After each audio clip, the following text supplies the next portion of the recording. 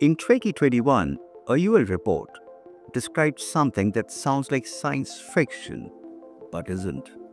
A Turkish-made military drone, the Cargo 2, identified a human target in Libya. It locked on, it engaged, it killed.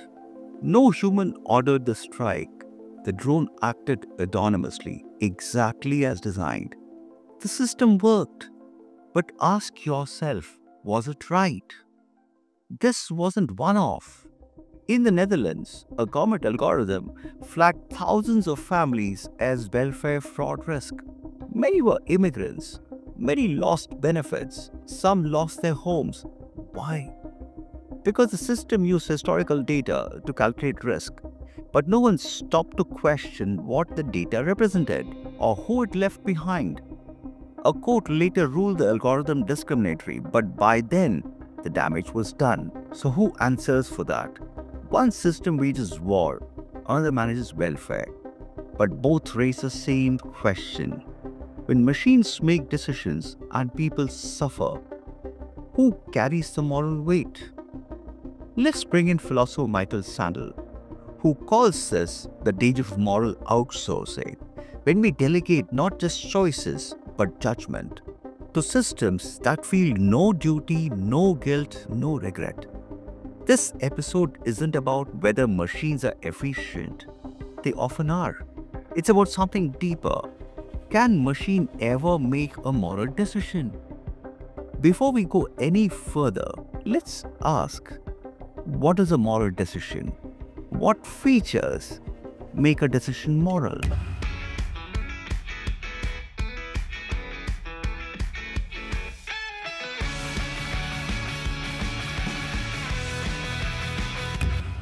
So before we ask whether machines can make moral decisions, we need to ask something more basic.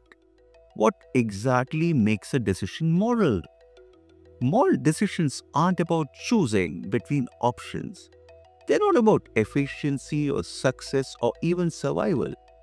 They're about meaning, about responsibility, about answering the question, what I ought to do. Let's break it down. Philosophers often say there are three pillars to moral decision making. Pillar number one, moral awareness. This refers to the ability to recognize that a decision has ethical weight. That what's at stake isn't just outcomes, but rightness. Pillar number two, intentionality. A moral act isn't accidental. It's done on purpose for reasons that can be explained. As Kant would say, it must arise from a sense of duty, not just instinct or reward. Pillar number three, accountability. To be moral, an agent must be willing to answer for their choice, not just explain it, but to own it. Let's bring these features to life. A firefighter enters a burning building. Inside, a fellow firefighter and a child, both unconscious, but only one can be saved. Whatever they choose, someone dies.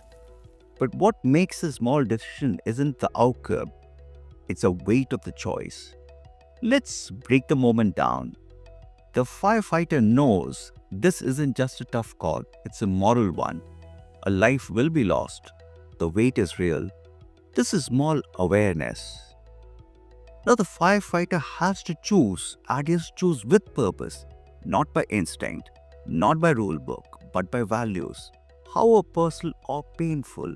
This is intentionality. Now once the decision has been made, they don't hide from it. I choose the child, I had to. That's not data, that's responsibility. Now that's a third pillar, accountability. So now we return to our opening question with a sharper lens. If a moral decision requires these three things, can a machine ever truly make a moral decision? So far, we have said that a moral decision needs three things: moral awareness, intentionality, and accountability. Now let's put the machines to the test, not in theory, in the real world. Let's start with hiring. In 2018, Amazon scrapped an AI recruitment tool. Why? Because the tool downgraded resumes from women. The system wasn't designed to discriminate. but it was trained on 10 years of resumes, mostly from men. So the system learned from the past, and in doing so, it repeated its bias. Now the question is, was the algorithm aware that it was discriminating? No. Did it intend to disadvantage women? No. Could it take responsibility for the result? Absolutely not. It simply followed instructions that too perfectly. Now let's take another scenario, healthcare. In US hospitals, a widely used algorithm helped assess patient risk, but studies found it consistently underestimated the needs of black patients compared to the white patients with the same conditions. The algorithm wasn't malicious, it was mathematical. It used past healthcare spending as a proxy for healthcare need. But because less had historically been spent on black patients, the system concluded they needed less care.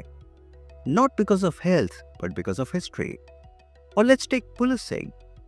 Predictive algorithms in several US cities flagged certain neighborhoods, often poor, often black and Latino, as high crime zones. Not because crime was objectively higher, but because more police had been sent there in the past. So more arrests were made, so more data was recorded, so the algorithm sent even more patrols and the cycle hardened. Data became destiny. In all the above three cases, the system didn't go rogue. It didn't malfunction. It worked as built, amplifying old patterns under the banner of objectivity. That's a quiet danger. These systems don't break rules. They follow them faithfully. And the more we let machines make these calls, the more we risk forgetting how to make them ourselves. Philosopher Shannon Vallor calls it moral deskilling, which means these machines slowly erode our capacity to judge rightly because we have outsourced the practice of judgment itself. Or let's take one more philosopher, Luciano Floridi. He says popularly that AI lacks semantic understanding, that is, the ability to grasp meaning. Therefore, it lacks moral awareness. And without that moral awareness, even the most advanced AI can't recognize right from wrong. So let's bring all the three pillars together: awareness, intent, accountability. Without them, a system doesn't decide, it executes. It follows orders, even when those orders cause harm. Which leads us to a deeper question. Is technology in itself the problem? Or the way we choose to use it, that's the problem. Because in every case we have seen, in warfare, welfare, hiring, and healthcare, the outcome wasn't random, it was chosen. Just not by the machine alone. There was always a human factor. Let's just understand one thing. Machines don't just wake up one morning and wonder, what's the right thing to do today? The question is still ours. We are the ones. When a drone strikes without a human trigger, it's because someone chose to delegate that authority. When an algorithm wrongly denies benefits, it's because someone approved the rules that led to that outcome. The moral decision hasn't vanished. It has just been pushed one step further away, tucked behind a layer of code, a technical process, or an impersonal system. Let's bring in philosopher Helen Nissenbaum. She calls this the problem of accountability gaps. In complex systems, responsibility is so spread out that no one feels it fully. And when no one owns a decision, no one can be held to account. Morality loses its anchor. It's the opposite of what moral agency demands. Not just acting, but answering for your action. Let's go back to a firefighter. If they make a choice that costs a life, they have to stand before their peers and explain it. That's what it means to own a moral decision. It lives in public. It has consequences. It's not hidden behind a dashboard or buried in a model. But when the same choice is outsourced to an algorithm, who does the explaining? The programmer? The company? The government that deployed it? All of them? Or no one? This is the turning point. Because the real question isn't, can machines be moral? It's this. Will we stay moral when we use the machines? Let me bring in ethicist Wendell Wallach here. He puts it bluntly. Our challenge isn't building artificial moral agents. It's avoiding the erosion of human moral responsibility. That is the danger. Not just what machines can do, but what we quietly stop doing when we let them decide for us. Because every time we automate a decision that affects a human life, we are not just outsourcing a task, we are making a moral trade. So the real question isn't what machines are capable of, it's what we are willing to hand over.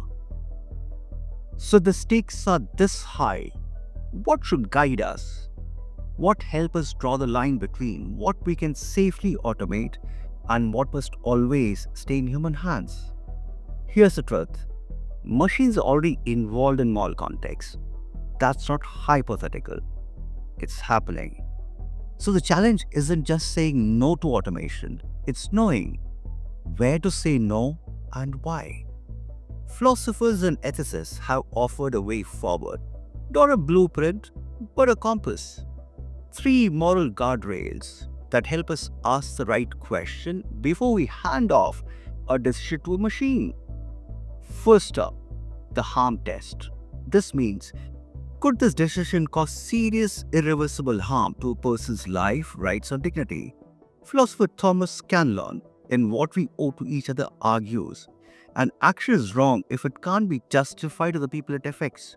So ask yourself, if a machine made the call and harmed someone, could you look at them in the eye and explain why? If the answer is no, that means the decision doesn't belong to the system. The second test is called transparency test.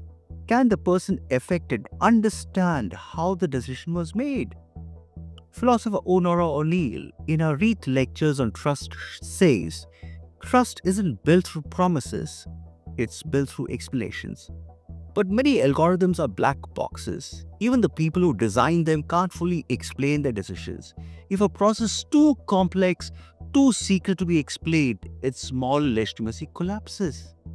Now the third test, the accountability test. Is there a clearly identified person or institution that will take the responsibility for the decision?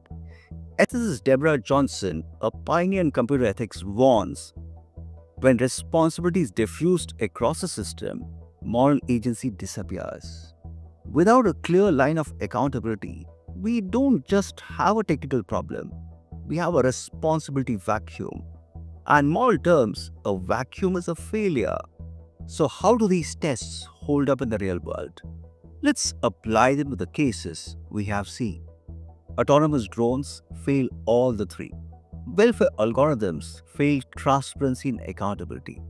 AI hiring tools fail harm and transparency test.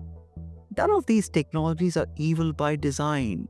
But if they fail these basic tests, we are using them in ways they don't deserve and can't support. These 3 guardrails won't solve everything, but they are meant to also.